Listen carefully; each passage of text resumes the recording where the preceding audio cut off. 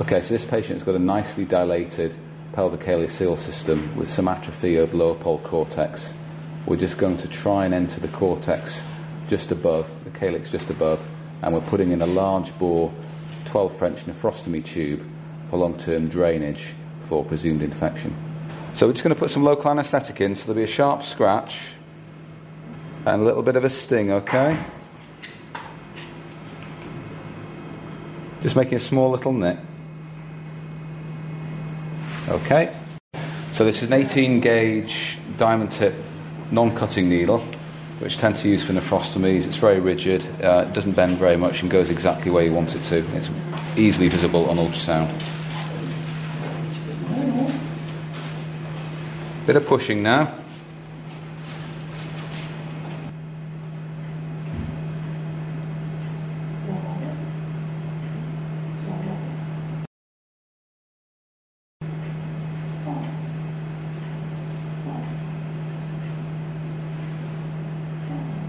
So just decompressing the system slightly before we add any contrast. That minimises the chances of any bacteremia.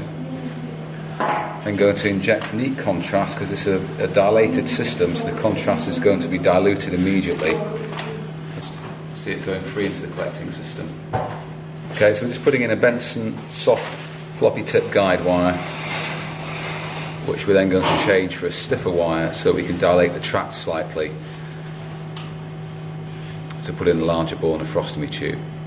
Okay, this is a Compe catheter which has a short angled tip, a little bit like a biliary manipulation catheter. I'm just going to insert this so that we can then steer the guide wire into the renal pelvis.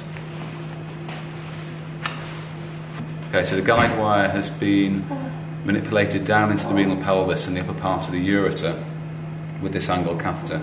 Okay, so just injecting a little bit more contrast just to confirm a position within the renal pelvis. Now we're just putting in an extra stiff guide wire which will give us more support to dilate the tract. So just putting on an 8 French dilator just to start dilatation of the tract, because it's a 12 French nephrostomy we're going to finally put in. So just rotating the dilator in.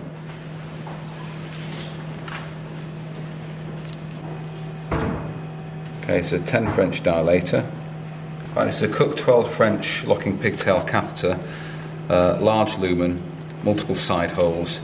It can be inserted using either a central metal stiffener or using a plastic stiffener, which is just there, which allows a lot more flexibility.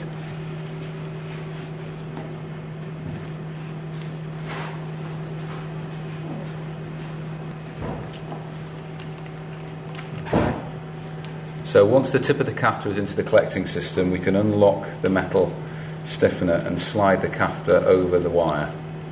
That will coil up within the renal pelvis. Okay, so now we're in position. We can lock the pigtail catheter by pulling the thread through, rotating it around a couple of times, and then pushing it flat, and that clamps it into place. We then can fully decompress the system.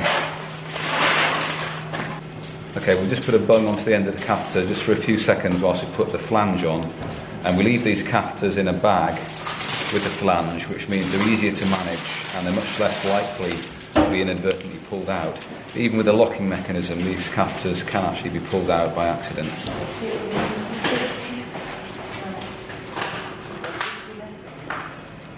So just place the end of the tube through the valve in the bag, and it's just clipped into place.